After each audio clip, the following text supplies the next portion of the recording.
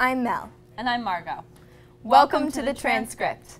This week, the Transcript tackles the issue of health insurance in the United States, Sits down with the Northampton High School boys and girls track teams, and talks with some seniors about their final capstone projects.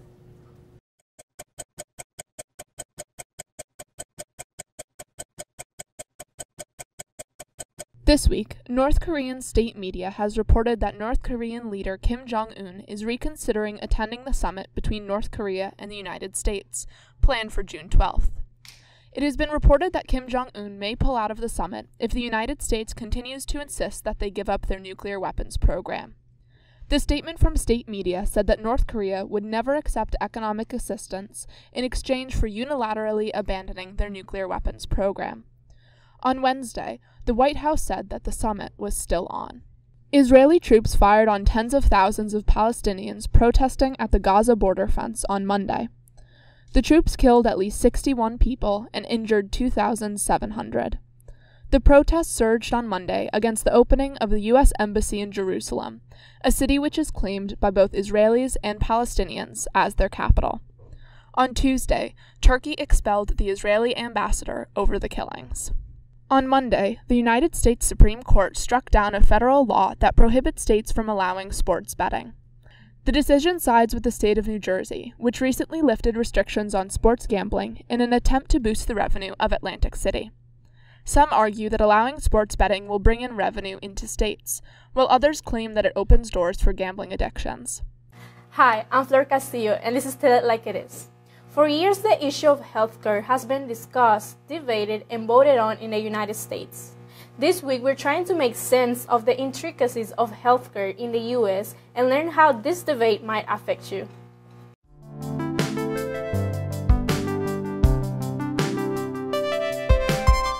On December 24, 2009, the Senate passed the Affordable Care Act, sometimes known as Obamacare, providing affordable health plans for low and middle-income citizens. The bill allowed youth to stay on their parents' health care plans until they're 26 years old, and sought to provide health care coverage for the 20 million uninsured Americans. But what exactly happens after that? I sat down with financial math teacher Randy Gordon to discuss the different insurance options. Insurance is an agreement between an insurance company and an individual in which people pay premiums for or monthly bills in return for access to certain benefits. Massachusetts created a mandate system, and so the way it works is if you don't have health care in the state, you have a tax burden, a penalty essentially. The idea of a universal health care in the state or in the country is such that people can have benefit. A healthier society is a better society. There was a national mandate through the Affordable Care Act, and that was recently, parts of it were reversed with the current president. One option for people after they reach the age of 26 is to get health coverage through their employer. As of January 1st, 2015, employers with 50 or more full-time employees were required to provide health coverage to full-time employees or else pay a tax penalty. To find out the benefits that businesses get offering health insurance to their employees, I spoke to insurance broker Richard Cahillain. The reason that they offer benefits is mostly to what we call attract and retain. So you're trying to attract people. Got a good employee, they're doing a great job for you, you want to keep them, and you want to make sure that they have benefits and they feel safe and secure. Well, it's a safety net, you know. It's basically a financial safety net because the cost of going to the hospital and getting sick is very, very expensive. So if you have to pay a couple $100s a month over time, it's probably going to save you a lot of money so that when you do go to the hospital, it's going to hopefully save you money over time. What I think needs to be done is to keep the cost of medicine down. More than anything else, in addition to getting health insurance for yourself, advocate for a change in society. Advocate for making universal health care in this country. Some people like Bernie Sanders have argued for single payer. That is one model, but ultimately the goal is to create a system that's affordable, and beneficial to the country. The United States is the country that pays more for healthcare per person, and depending on how we go politically, we have to find ways to take care of each other as a country. I'm Flor Castillo, and this was Tell It Like It Is. Hi, I'm Lulu. Welcome to Hamped Up. Y'all ready for this?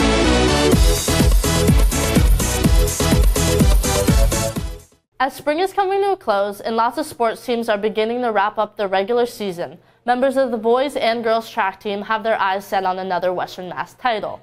Both the girls and boys track team bring in numerous medals and titles each season and are looking to do exactly the same this spring. To learn about the girls team chemistry and how the girls coexist with the boys team that has lots of personality, I talked with sophomores Adia Bennett and Sam Ginsberg. We maintain a connective team spirit by going to pasta parties and doing things like tie-dyeing, and we also have a lot of time together at practice. Yeah, like in between running reps, we're able to talk and on long runs and stuff. I think a lot of people think of the squad boys when they think of the track team, but what a lot of people don't know is there's actually squad girls. We just don't really put it on social media as much as they do. We stay motivated by helping each other to motivate the team, and we just have a great dynamic. I think that the best motivation comes from your peers, and also within when you're running, you kind of want to strive to do better. And before workouts, it is definitely hard to motivate yourself, but it feels so good after and to PR in your races that it's totally worth it. When you think of the boys track team here at NHS, you might think of the squad boys.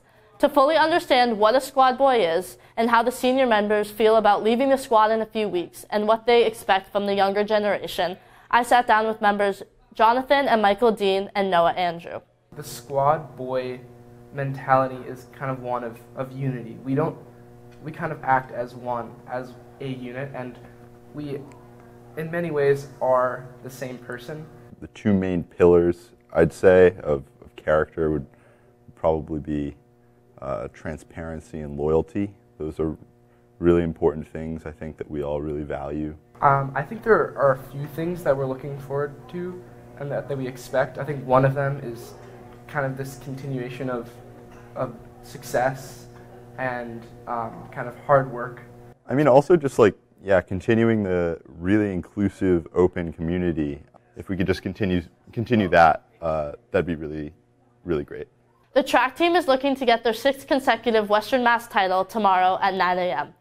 Baseball has a home game today at 4 against Chicopee, and boys tennis is also home at 4 against East Long Meadow.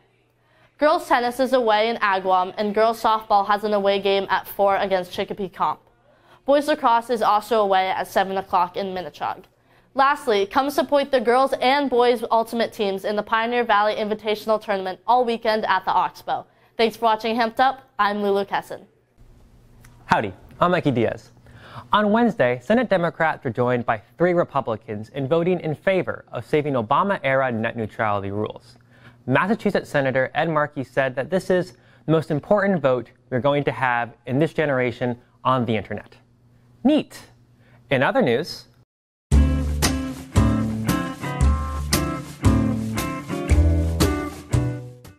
for many seniors, their final year of high school is one of new educational opportunities where they can dedicate a semester to an independent project called a capstone.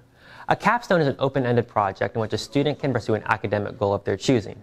I spoke with Northampton High School seniors Tashi Salcedo, Maggie Friel, and Galen Windsor to learn more about what they did for their capstone projects this year. I did my project on food justice and educating children about food justice and sustainability. For my project, I created a series of 2 presentations that I gave at the Smith College Campus School, and it's something I'm really passionate about because it's a really interesting intersection of racial issues, of social issues, environmental issues, and political issues.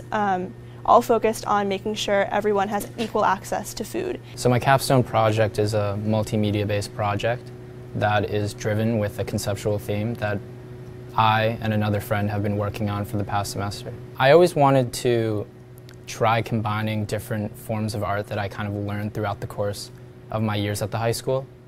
Taking the honors art program and doing the transcript, they were both visual mediums, but they were in completely different ballparks. So I thought it would always be interesting to kind of combine my experience in those two classes into one project. And I want people to see this project down the line and see where I was coming from and where NHS was coming from, and Northampton, see what people were doing during that specific moment in time. I decided for my capstone project to record an album of original songs. It just seemed like a really fun way to kind of culminate that songwriting experience in my senior year of high school. And I've been kind of dabbling in recording for several years, kind of doing my own kind of solo production kind of stuff.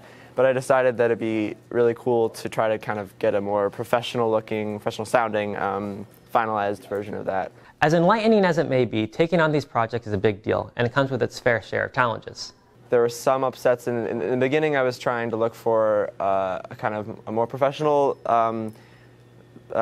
situation to record in, mainly looking for just kind of spaces to record in. Ended up settling on Hayden's guest room, which has actually turned out quite well. We've been able to make it soundproofed and sound good acoustically. I think I bit off a little more than I could chew at the beginning of my project. I initially wanted to create an entire curriculum for middle and elementary school age students, so I had to kind of work around that and refocus my project several times. If you want to do something, and you've been wanting to do it for a while, and you've always felt like you've never had the time to do it, a capstone is the perfect way to explore that. Thanks for watching. I'm Mikey Diaz, and I'll see you next week on In Other News.